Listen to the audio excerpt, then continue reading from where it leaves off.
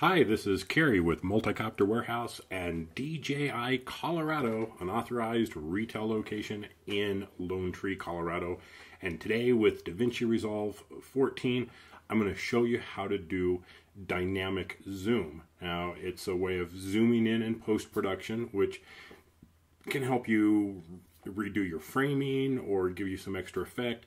Now, I generally want to do this when I've shot in 4K, but I'm editing in a 1080 timeline. That way I can crop 200% without losing any image quality. So that's a big advantage of shooting in 4K and editing in 1080 is being able to zoom in. Now what we're going to do is kind of take this a little further than just a simple zoom, and we're going to do what's called a Dolly Zoom, which has been used in films like Jaws and many other films too. This really dynamic zooming effect while the camera's pulling back can really be a little disorienting, but when used properly, it's a pretty cool effect. So here we go. This is the original footage here. So you can just see it's a straight pull away shot. Nothing too fancy there. I'll play it again for you.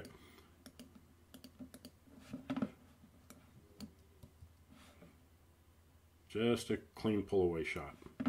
Okay, so what we're going to do is we're going to turn on dynamic zoom. So I got to make sure that my clip is selected here, and I go to the inspector, and I'm going to turn on dynamic zoom, and then under this pull down menu here, I'm going to select dynamic zoom. So now we have two boxes here, a green box and a red box. The green is where it's going to zoom to, and the red is where it's zooming from. So if I left it like this, it would zoom closer, or it would zoom out. So what I want to do is I'm actually going to reverse these. So I'm going to zoom in on myself there, and then open up this outside area to be full screen. And now when I play this, we're going to get a pretty interesting effect.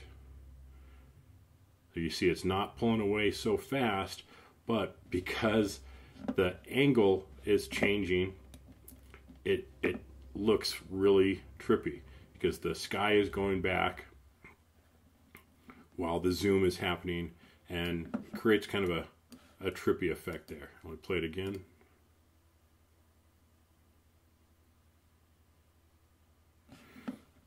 So I'm going to go ahead and copy and paste this.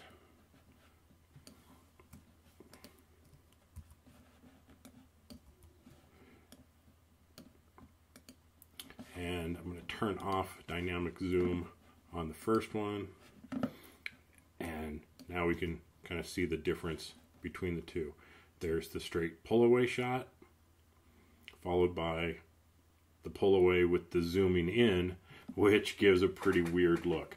But you can use that dynamic zoom for a number of different types of effects besides a dolly zoom like this. Really good for doing a pull in on a photo, for example, and making it look a little more dynamic than just a static photo. Do a zoom in or a zoom out with it. So that's dynamic zoom in Davinci Resolve 14. Hope you enjoyed it. Stay tuned for more videos, and we'll catch you later. Bye-bye.